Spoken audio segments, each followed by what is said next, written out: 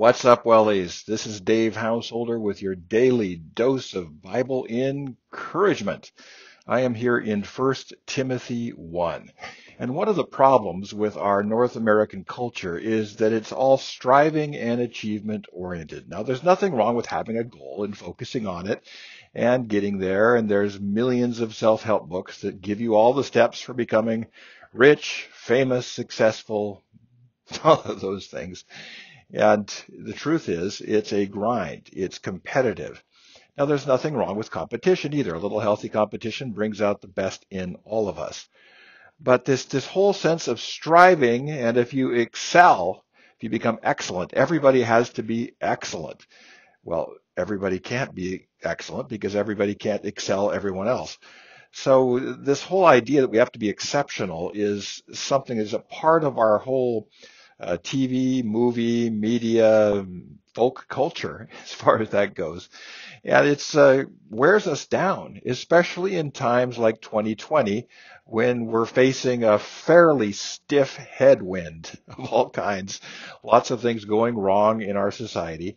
And we're facing this stiff headwind, and we're supposed to be striving. And this creates despair, fatigue, depression, all kinds of discouragement. And so what we want to do here is look at biblical spirituality and how biblical spirituality has a cure for the striving disease. Now, I'm not saying we shouldn't go after things, shouldn't have goals, but 1 Timothy 1, Paul, the Apostle Paul, the capital P Paul, the sort of captain of the New Testament as far as writing goes, Paul is writing to Timothy, his protege, and he is encouraging him, much like I'm trying to encourage you. And he encourages Timothy by talking about his own experience. And here in chapter 1, verse 14, he says to Timothy, I was flooded with such incredible grace like a river overflowing its banks. Super abundant grace. More grace than you need. Now, here's the deal. In our North American achievement culture, we think in terms of climbing this stairway to heaven. And those of us who grew up in the 60s and 70s, we remember hearing that. This was this massive rock song. And the sense of climbing, striving, going after things, climbing the corporate ladder is exhausting. And there's always someone ahead of you, so you never really get to the top. And even those who get to the top, or get to the top as they call it, often are very dissatisfied when they get there. It's an upward orientation. And the truth is, in biblical spirituality, everything is coming downward. Everything is coming straight down from on high. So what I'm trying to say is this, it's a matter of receptivity, not striving. Now, it's really important to get this.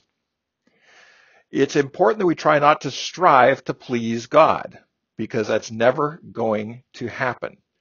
Paul, Martin Luther, 500 years ago, others finally gave up on that, and they instead opened themselves up receptivity-wise to receiving grace of God, the grace of God, this superabundant grace. Now, superabundant grace, this power, this life force, Teilhard de Chardin called that élan vital, this life force that comes down from heaven.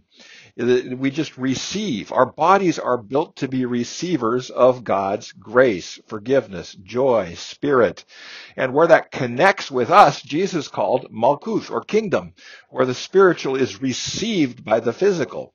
And we see that in his miracles, where he lays hands on people and the spiritual flows through him, and it throws through physical hands, and people get healed. So it's not a matter of how much you're going to attain, how much you're going to achieve. It's how much you're going to receive. And receiving is what it is all about. Paul says here in verse 16, I was captured by grace. Grace that comes from on high. Grace is the same word, become the Spanish word gracias, or thanks, or the kind of giftedness. The word charismatic comes from that, the idea of gifts, the idea that we don't earn these things. We're all in such an earning-based society, and we skip receiving. And the truth is, the more we receive from God, the less stress we have in our lives, and the more we can use our gifts and generate all kinds of joy in the lives of people around us and in our own hearts too. Let me sum up. It's not bottom up, climb, climb, climb, climb, strive, strive, strive, strive. I know there's a really steep hill outside of our place in the desert, and we like to go up on the ridge and look down. It's a beautiful view, but our hearts start to pound on the way up because it is so steep and it's so hot in the desert. And a lot of us, our hearts are pounding emotionally because we're always on this endless climb. I'd like to invite you to stop climbing and start receiving. Receiving all that is coming from on high. That is the key to joy. That is the key, ironically, to achievement. If you really want to achieve something for the kingdom, for your life, you want to do what God put you here to do, you got to receive the power he gives you. So I just want to invite you to do that. Receive from on high. Today, just for a moment in your prayer time, stop striving and start receiving. That's the good news for today, and I will talk to you again tomorrow.